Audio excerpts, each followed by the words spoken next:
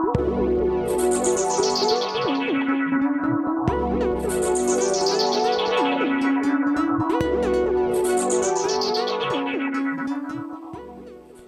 and welcome to the Open Tech Lab. In today's video I want to share with you a couple of little projects I've been working on the 3D printer, and I've been using it to produce various enclosures for prototype electronics. And the thing about producing enclosures is that it's usually quite a lot of effort to produce things by hand, and it's very difficult to produce things to a level of quality that's sufficient when you're only producing short runs. But with a 3D printer there are some opportunities to fabricate things that are really quite high quality with very little effort. So in this video we're going to have a look at a couple of different approaches I've been taking, but also I want to demonstrate some of the options for open source 3D modeling tools.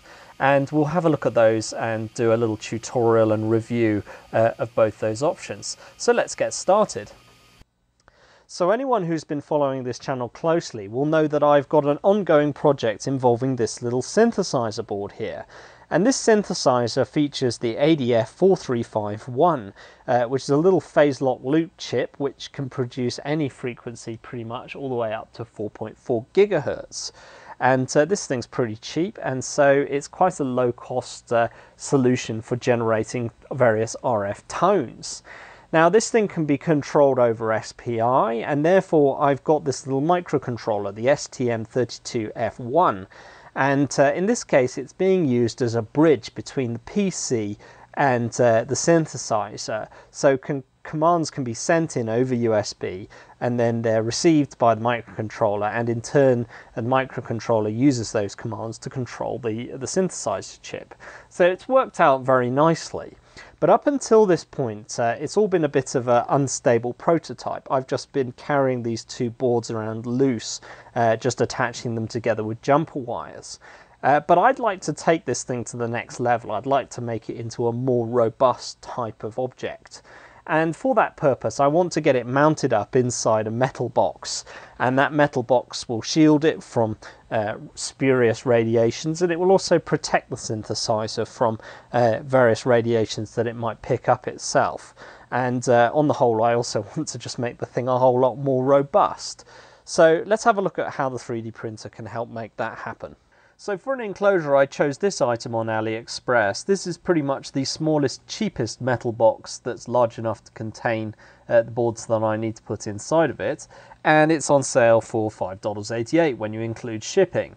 Now this box, if you look at it, is a metal extrusion, so it consists of a body that is extruded out of aluminium, and then it has two aluminium end plates that screw onto the end. Now typically with these extruded aluminium enclosures you have a pair of runners which are present so that you can insert a PCB between the two, which is all well and good if you plan to design a custom PCB for this box. You can just design it to have the correct dimensions to fit within it. But unfortunately, if you're not planning to design a custom PCB, if you just want to install a standard one, most of the time it becomes a lot harder to fit something inside. And therefore we need some way of mounting something inside this box. We need some kind of insert, and this is how the 3D printer can help us. So I did the design work for this in FreeCAD, and what I have here is a two-part solution. So there is a bottom part here that holds the boards and the wiring, and then there's a top part that slots into the bottom to hold the boards in place, and then together the two parts slide inside the enclosure.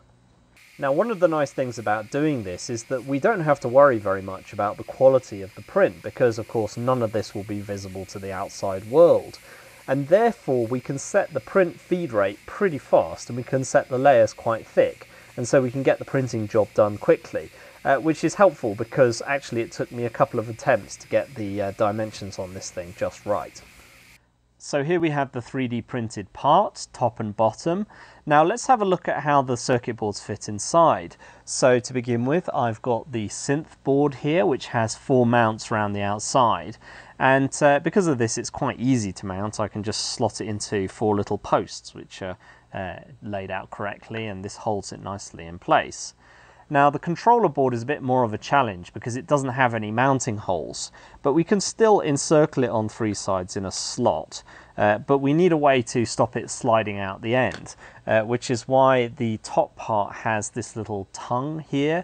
And when I clip the top in place, just slide it on, it slots onto this little jumper header here, which stops the thing from falling out. And then there's a couple of dowel rods here that just keep it in place, a couple of posts that just hold the top on and stop it from sliding off. And then on the end here, there's a little channel under here, and you might be able to see the pins to the debugger way down in there, so I can actually get the debug header down that slot if I really need to, which is useful for reprogramming the board. Then we have a pair of slots here and here, and these are meant to contain a pair of indicator LEDs which are wired back to the controller board.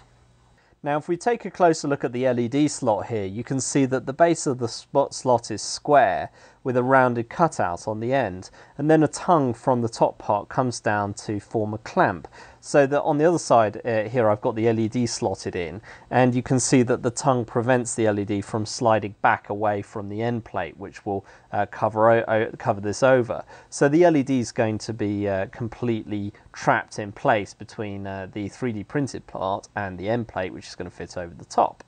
Okay, so now all the wiring is in place, and I would say this is probably just about the worst aspect of this design. It is a bit of a rat's nest, and the design doesn't have anything in the way of cable management to keep these wires tidy, but all the same it won't be too much of a problem when the whole thing's slotted together. So I can just slot the synthesizer board onto the mounting posts here, press that down, and then I can put the top piece on top here, slot it in. Okay, and that's all held together as a nice solid unit, and now we can slide this inside the box. Fits in very snugly. Nice, very nice, looking good. Okay, and now I can just apply the end plates here, one there and one here. And here we have the final assembled article, and to me at least, I would say this is a pretty convincing prototype, and I'd be pretty happy to show this to anyone, and I'm hopeful that this will have enough durability to give me quite a few years of good use. So, good outcome. So now I want to do a little introduction on how to do solid modelling inside FreeCAD. And FreeCAD is open source 3D modelling software. It's got a bunch of different modes of operation, different workbenches you see here, but I want to focus on the part design workbench, which for me is the most useful one. Now I'm going to be doing this demonstration on FreeCAD version 0.16, which was released about a year ago. Hopefully we'll get a new version coming out soon. There's been a bunch of work going on. I've been experimenting with the FreeCAD nightly builds, and there's lots of interesting stuff being produced, so hopefully we'll get that released very soon. But for this demo I'm going to be demonstrating with FreeCAD 0.16. So let's get started. So to begin with, I'm on the start page here of FreeCAD, and we have a little link here to jump into the part design workbench. So if we jump in here, now what we have here is a 3D workspace, and you might be able to see just down here in the corner there's a 3D axis showing the direction we're pointed. Okay, so to begin with I'm going to create a sketch. Now a sketch is 2D geometry that we're going to be drawing inside this 3D space. So for this first sketch we have to decide which way we want the sketch to be pointing, and I want to draw this sketch on the XY plane. Okay, so let's begin by drawing some geometry, and I want to draw a 5-pointed polygon. So I'm going to be using this polygon tool, and I'll start drawing 5 points pretty much at random within this 2D space. Okay, so now I have this polygon, I can drag it around and manipulate it. Now on the left here it says under constrained sketch with 10 degrees of freedom, and that's of course the case because I have 5 different points here, and each of these can be moved up, down or left, right, so we've got a total of 10 degrees of freedom. So we need to try and cut those degrees of freedom down until we have none left, and at that point the sketch will be completely defined. So first of all, I'm going to select these two bottom points and this construction line running down the center, and I'm going to apply a mirror constraint. Okay, so now these 2 points are locked together with mirror symmetry about this axis. And because these 2 points are constrained in one direction, we've now lost 2 degrees of freedom from the sketch. Now let me just drag this toolbar down.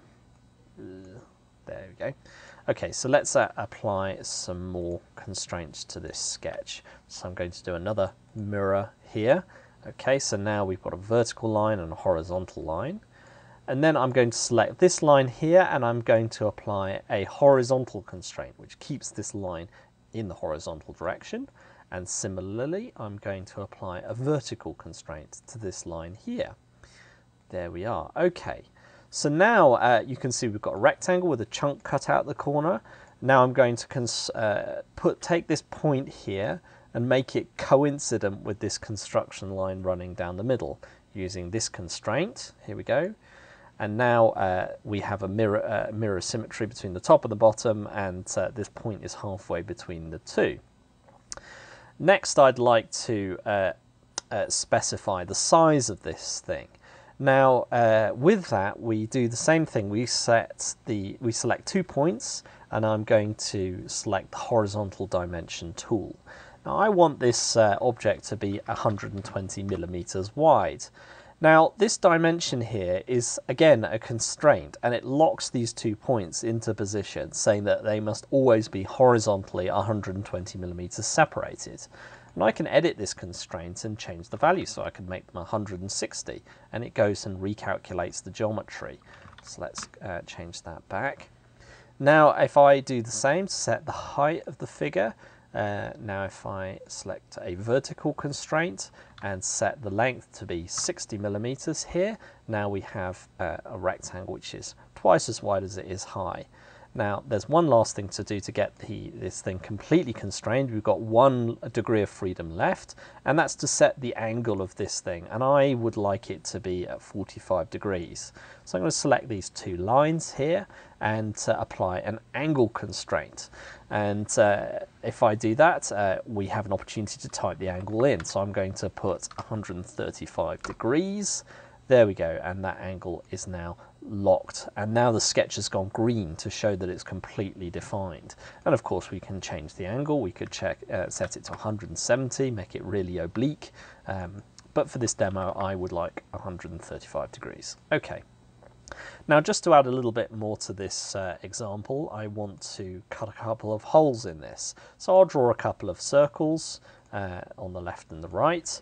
And now we have a few more undefined degrees of freedom to specify. So I'm going to select this circle and this circle, and I'm going to apply an equal constraint. And this means that the radius of these 2 circles is now locked together.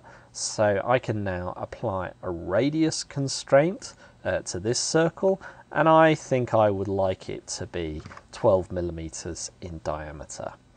Now I want to take this center point and this center point and this construction line and apply another mirror constraint so that they're symmetrical about the middle. I'm going to make this point coincident with the horizontal construction line, and then I want to specify the horizontal separation between these 2, and I'm going to set it to 60 millimeters. And now we're back to having a completely constrained sketch. Okay, so let's close out of the sketch now, and you can see that we have this geometry and it's floating in 3D space. So now we can do something with it. Now there are a bunch of different things we can do with the sketch, but the simplest thing is just to extrude it out a certain distance, or pad it, to use the terminology of FreeCAD. Now, as you can see, it's taken our sketch and turned it into a 3D object, and we can specify any width that we want to see here. This is really cool. So let's set that to be, why do we have 40 millimeters width? Okay. And now we have a solid object in 3D space. Now if we flip over to the model tab, we can see a structural diagram of what we've got. We've got a pad object in our unnamed workspace, and inside that pad is the sketch, which is still there but it's hidden, but I can make it visible, and now you can see the sketch is visible merged in with the object that derives from it. Now one of the cool things about solid modeling in general is that everything is non-destructive, so we can always go back and make changes to our original sketch. So for example, I can take this radius here from 12 millimeters and make it, I don't know, 16 millimeters, and then if we close the sketch out, everything's updated, so we've been able to go back and make changes as we see how the 3D object's working out. So this is really powerful. But so far we've only got a single step, this single extrusion. So let's add another sketch. Now this time I'm going to go a bit fancy, and I'm going to draw the sketch on this face. So I'm going to select the face here and click the new sketch button, and now we are orientated so we're face onto that face on the 3D object that I just selected. Now what I want to do is I want to draw a circle in the middle of this face here. So to do that, we need to reference some of the external geometry of the objects that we're basing this off of. And to do that, I can click on this tool here, and this creates an edge linked to external geometry. So that means that I can click on edges that are sort of behind the sketch, and it will create construction lines from this geometry. And there we are, we now have a couple of construction lines in our sketch. Now I'd like to add a few more construction lines of my own, so I'm going to draw a line.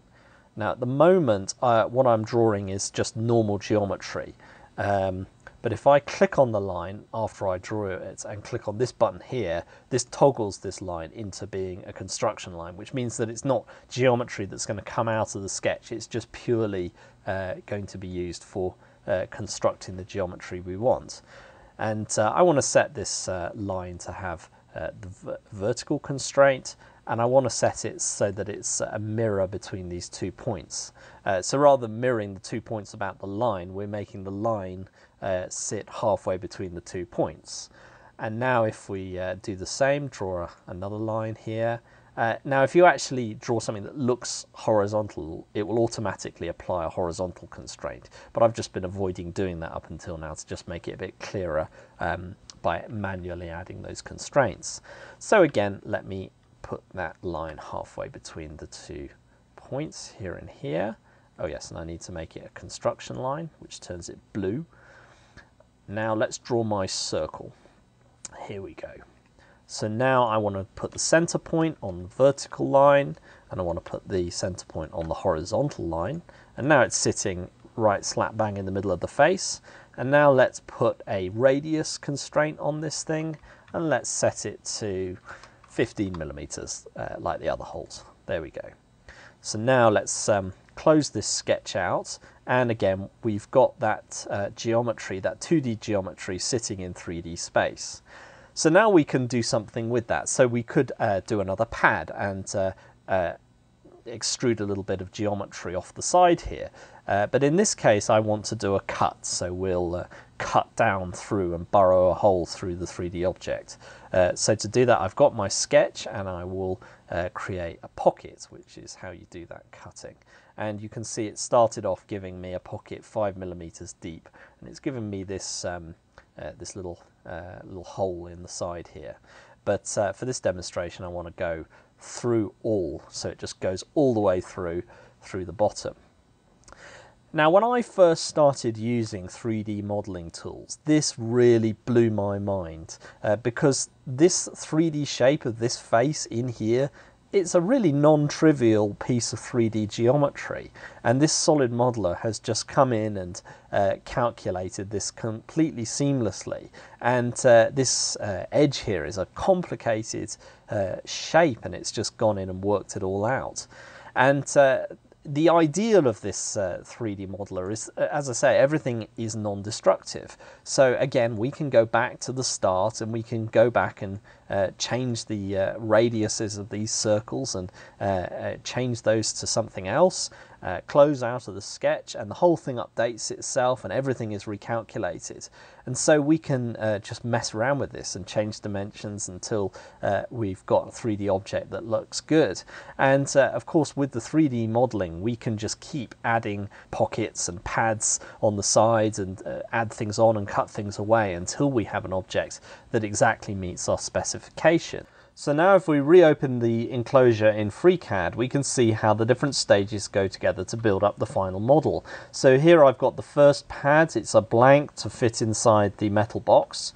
And then we've got a couple of cutouts for the PCBs, a little bit of space underneath the ARM board, got a cutout for the SMA, some mounting posts for the synthesizer board, some standoffs to lift it up a bit, some cutouts for wiring and various things that need a bit of space. Then we've got the channels for the LED wiring. Then we've got one of the slots that the LED fits into, and then a mirror of that slot. So we've got one on both sides. Then I decided to make it a bit easier to fit in the box by adding these little flares at the end that make it a bit easier to slide in, and then a cutaway to make space for the top frame that's going to slot on top, and then finally a little locator pin to keep the top part where it should be. So you can see that if we keep adding pads and pockets, we can build up a solid object that has a really complicated structure like this one does. Now, I wouldn't be fair in my review of FreeCAD if I didn't point out that there are quite a few things in the UI that aren't as elegant as they could be, and a fair few bugs and glitches and pitfalls that you may well run into if you start doing any serious work with it. And this is unfortunate, really. And if you've been spoiled by using any of the proprietary tools like Fusion 360 or SolidWorks, you'll probably find FreeCAD really, really uncomfortable to use by comparison. Now, just to add a bit of nuance to this, I want to say that the project that FreeCAD team are undertaking is an absolutely enormous undertaking. This is no small thing to make a general purpose 3D CAD modeler like this. And the fact that they've got it as far as they have just shows the dedication that they've put into it. And in many ways, it's easy to poke holes in FreeCAD and just point out what it doesn't have. So, for example, it doesn't have any assembly tools for assembling parts together, and as I say, the part design workbench still could do with quite a few improvements. But weighing against that, I want to show you this. So this is the Open Hub run by Black Duck Software, and this allows you to get a little viewpoint into the status of an open source project, so you can see how well it's growing and developing. And it's interesting that right on the top line you can see that this website has automatically figured out that the FreeCAD project has very, very high activity. And as we scroll down, we can get all kinds of interesting metrics about this project.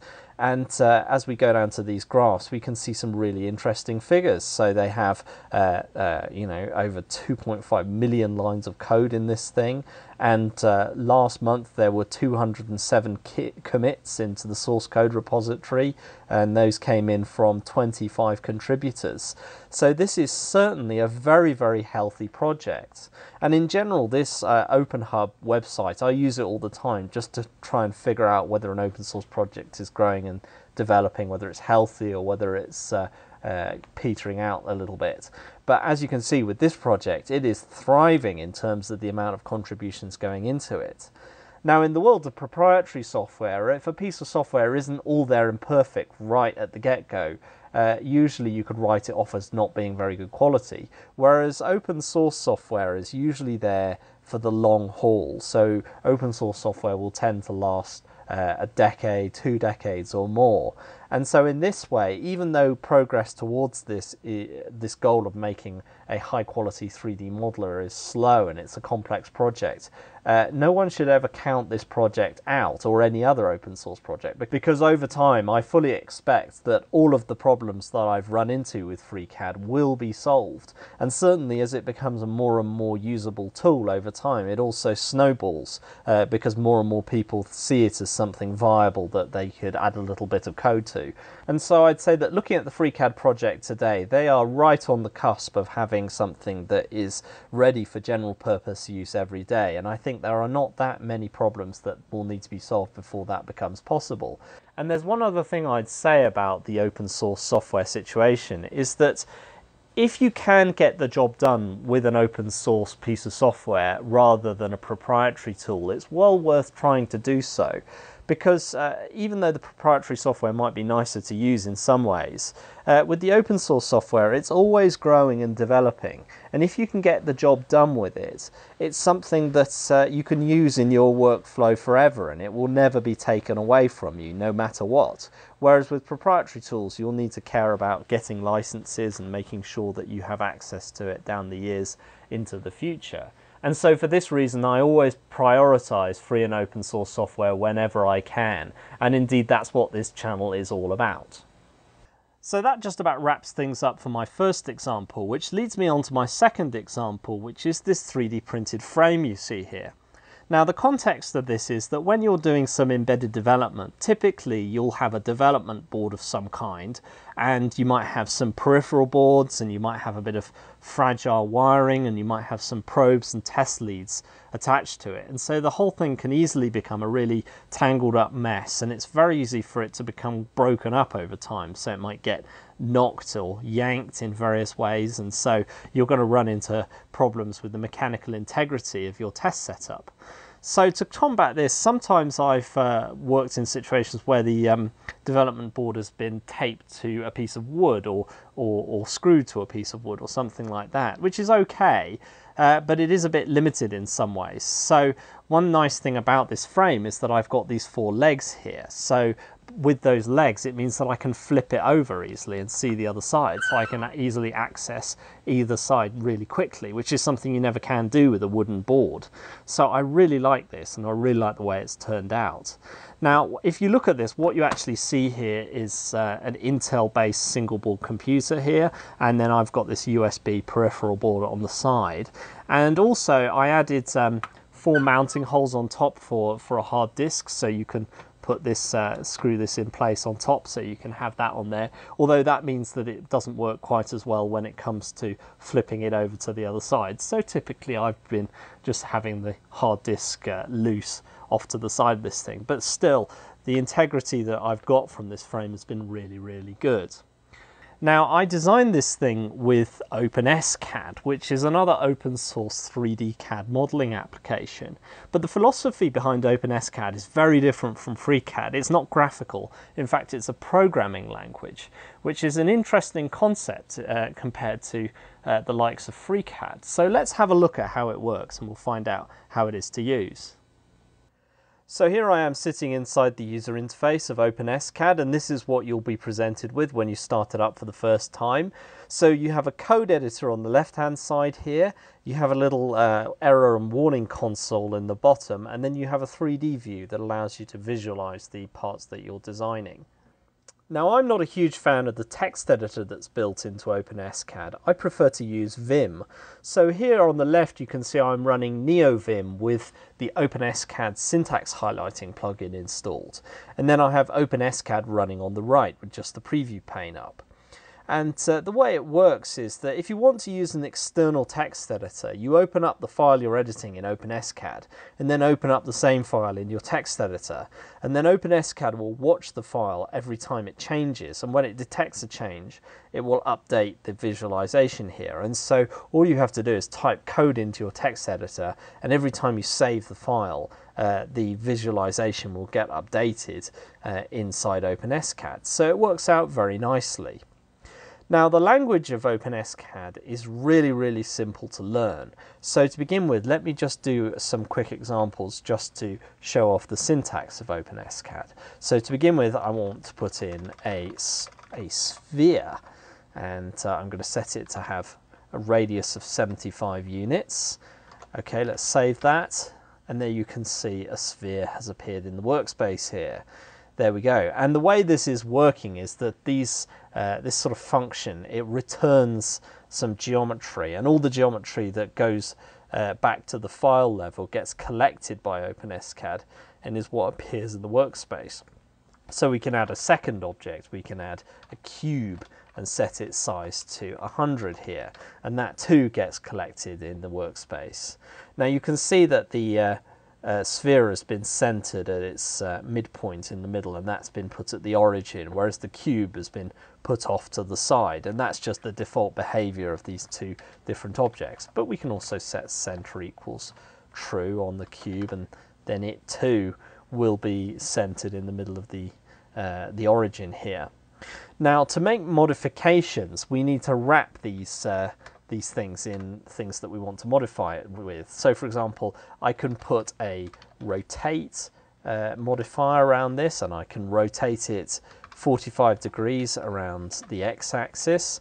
Now, all angles in OpenSCAD are specified in units of a degree, which makes things a bit easier in my opinion. You don't have to worry about messing around calculating radians and dividing everything by 2 pi or anything like that, so it makes it very simple. So here I've wrapped the cube in a rotate, so let's do that, and there you can see it's spun round 45 degrees in the visualization.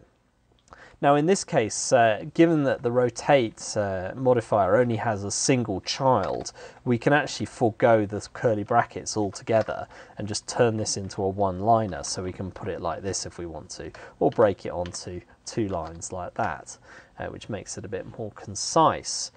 Now let's do a more complex modification. So if we take these 2 objects that we have here, we can put the difference modifier around them, and that will take one and calculate the difference between them, and it'll do a 3D Boolean operation.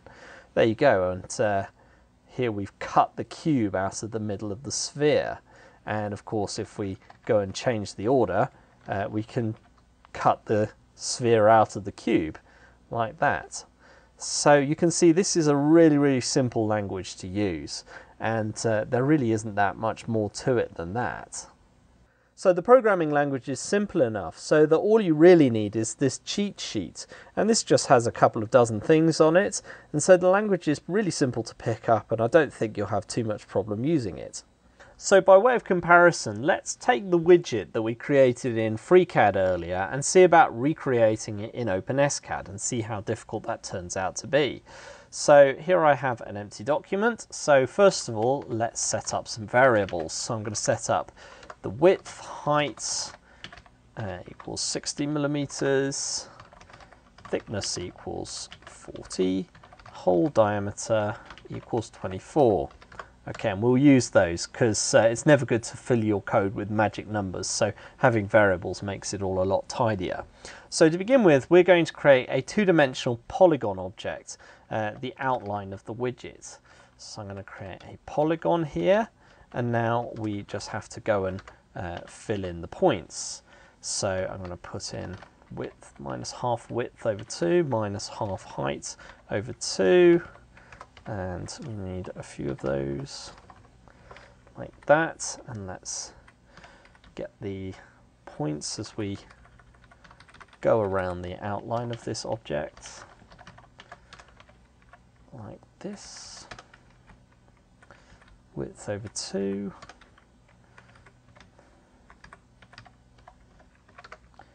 Okay, and then last point.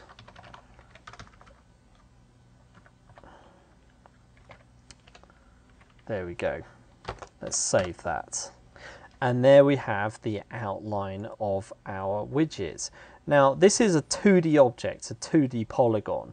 And when you have a 2D object in 3D space, OpenSCAD just renders it as an object that has a 1 unit, 1 millimeter thickness here.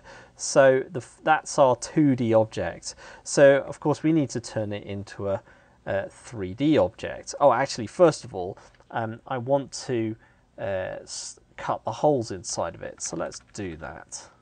So we're going to wrap this in a difference like this and like that, and then go in and set our indentation here, and let's cut out a circle. So we can put in a circle, and we can set the diameter to equal the hole diameter here like that, and now we have a hole in the middle, but we need to modify that circle to translate it to the right position. So let's just set that to minus width over 4,0 like that. There we go. And now the hole's in the correct position. Now that's one hole. Of course, we need the other hole, so we can repeat this line and reverse the translation there. So now we've got the two holes. So now we've got that 2D profile, and that of course is equivalent to that sketch we did when we started out in FreeCAD. So now let's do an extrusion so we can give this a little bit of thickness. So let's do linear extrude, thickness like that. There we go. And now we have the first step in our 3D object. So already we're halfway there, so that's really, really good. Okay, so now the only thing we've got to do is cut out that hole that we have on this face. So what we can do for that is first set up a cylinder which will cut away from the object with. So I want a cylinder, and I want its height to be a really, really large number, effectively infinity. And then I'm going to set diameter equals the hole diameter. There we go. And now we have a really, really big cylinder coming out. And also if I set center equals true on this, that means that it is centered on the axis. So it's not off to one side, it's sticking out both sides. Okay, and now if I rotate that 90 degrees, that should get it onto its side. There we go. And now let's rotate it minus 45 degrees in the z-axis so that it's pointing, and so now it's perpendicular to the face. And now we just need to translate it into the right position. So it will need to go up half the thickness like this. Let's break that onto another line. There we go, and that puts it so that it's intersecting halfway through the object here. And now we need to just move it along so that it's aligned to the center of this face here. So let's just give it the offset so that it gets to the right place. There we go. Oops, wrong direction, like that. There we go, and now that's centered on that face. Now, of course, all we have to do here is calculate the difference. Put curly brackets around the whole thing and do a bit of indentation just to keep it all tidy. There we are. Now, this is a phenomenon that I've noticed that's a bit weird. It seems to go a little bit funny sometimes, as you can see in preview mode.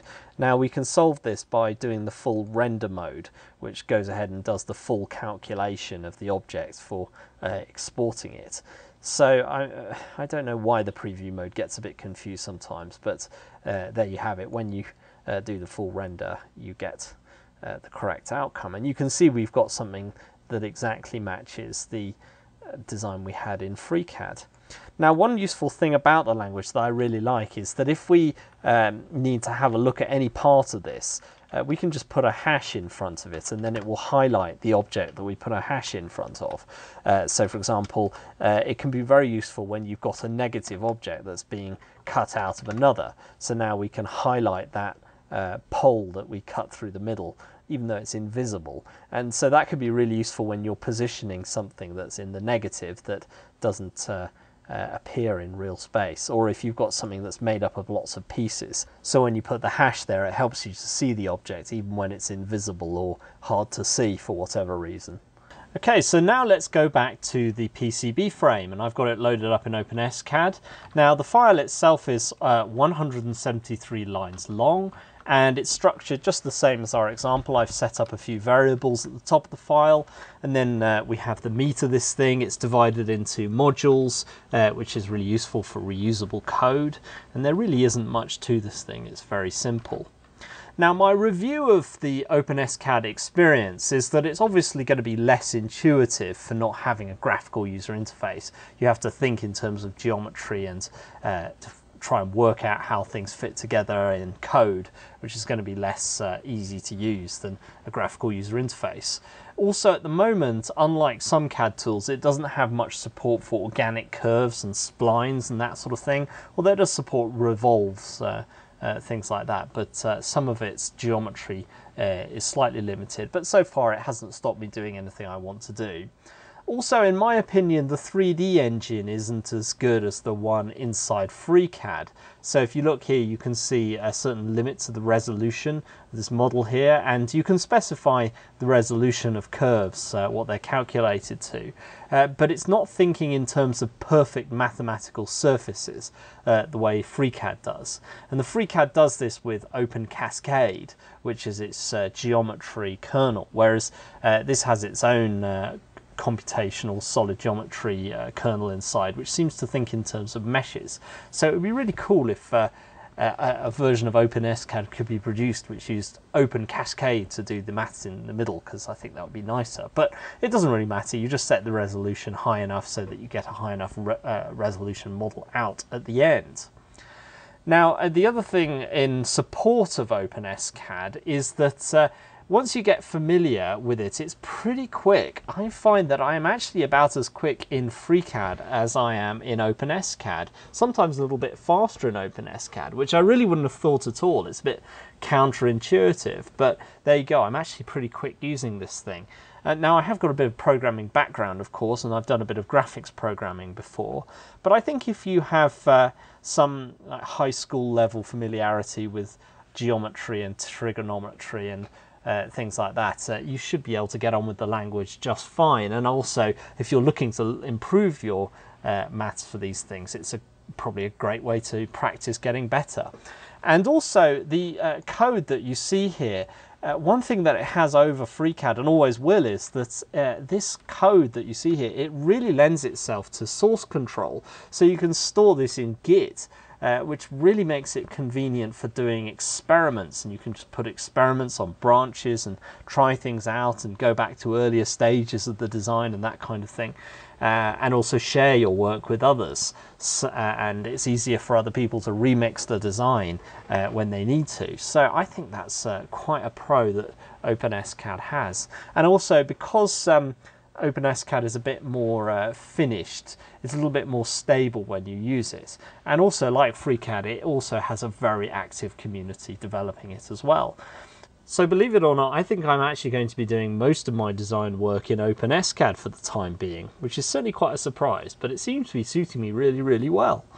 Well, that just about wraps it up for my review of the open source CAD tools. I hope you found it interesting. It certainly makes me very happy to see the amount of development effort going into this space. There's a lot of enthusiasm and a lot of exciting developments going on. So I really want to salute everyone who's involved with making this happen. It's just wonderful to see. Now, as usual, if you check out the show notes, you'll find links to the code and various links to other things around the internet that you might find interesting. So check that out. It's linked down below. But anyway, thank you very much for watching, and I hope you found the video interesting, and I'll see you next time on the Open Tech Lab.